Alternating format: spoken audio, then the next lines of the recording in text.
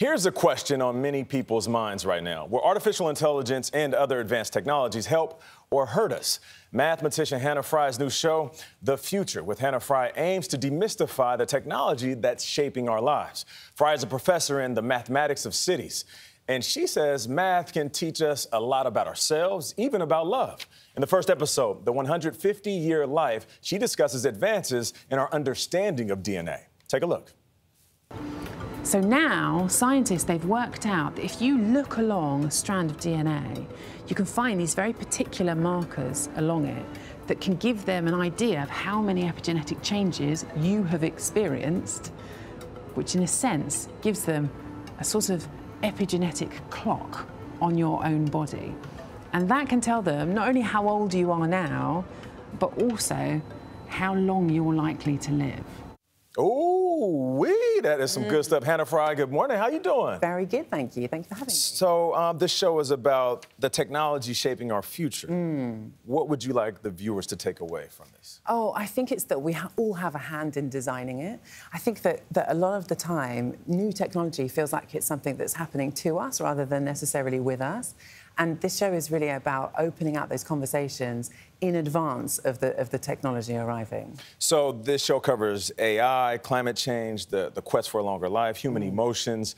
What did you learn while filming this show? Oh my gosh, so much, so much. Really? So, yeah, and I mean, there's things that I sort of half knew about, and then I would go and speak to the people who are working on it and realise that my perception of it was just completely off. Like nuclear fusion, for example, right? There's this kind of age-old... Okay, talk slowly for me, please. Okay, so age-old joke, right? Nuclear fusion, essentially, free, clean, unlimited energy would completely change the world forever. Okay. And there's this joke that it's been 30 years away forever. So, you know, however far you get into the future, it's still going to be 30 years away. And you go and meet the people who are working on it in this amazing facility in France, this, like, giant kind of aching monster of this like international collaboration.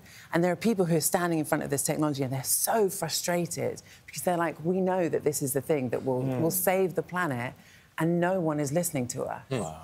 And then flip over to California, where you have these fast, quick startups, essentially like, you know, the times when capitalism works at its best. Right. And they are innovating like you would not believe. And suddenly it feels like a much more optimistic look for the future. I was fascinated with that first episode because a lot of people, and you just look at commercials, a lot of people are concerned about the aging process and how to stall it, how to stop it, how to preserve. Is there anything that you do now as a result of doing all of those things? I don't want to give it away. To help yourself remain youthful and feeling good. It's 109 years. Don't I look good? No. So I think actually, I mean, again, don't want to give it away. I don't think that there is a silver bullet. There's definitely things that you can do, but when you look at the science of it, it kind of tweaks your overall numbers by like a few months or maybe a couple of years. Right? It's not very much. But what is interesting is I got to go to Japan while I was filming this show. And Japan has the longest life expectancy in the world, right? Years and years and years longer than it is in the United States. And it's really hard to put your finger on exactly why that is. But one thing that I really notice is that the Japanese philosophy of finding... Igati? Or what was the word? Ikigai. Ikigai. Right? Finding joy in little things. And just, like, seeing your life not as this sort of challenge that has to be completed, but a series of moments to be enjoyed. So I try and do that. I mean, I try. I try and do that a bit more. So since we're talking about the future, we should be talking about AI, which you have an episode on. And you seem to be a little more skeptical of AI than a lot of people.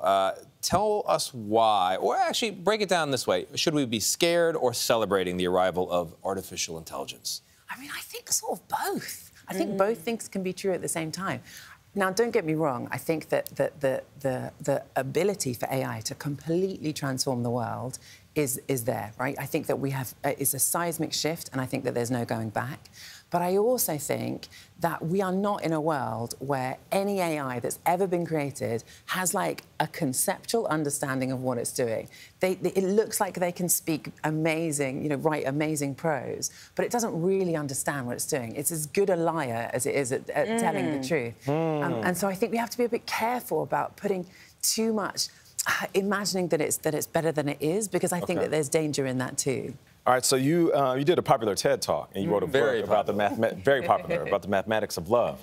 Yeah. How does math come into the equation, if you will, of one of the rawest, purest forms of emotions that humans have? Well, so that was kind of the point that I was trying to make, right? And like slightly tongue-in-cheek too, was that I was trying to demonstrate that there is a mathematical way of looking at anything, and even in something that is, as you say, one of the rawest, the subject that's furthest away from math as possible, even then there's something you can say. Because there's all sorts of patterns, right, in your dating life, like how many people you date before you decide to settle down, which pictures do well on internet dating. There's an algorithm in life. I mean, yeah, exactly. I wouldn't take my top tips as absolute cold, hard facts, by the way. It's like my own dating life is...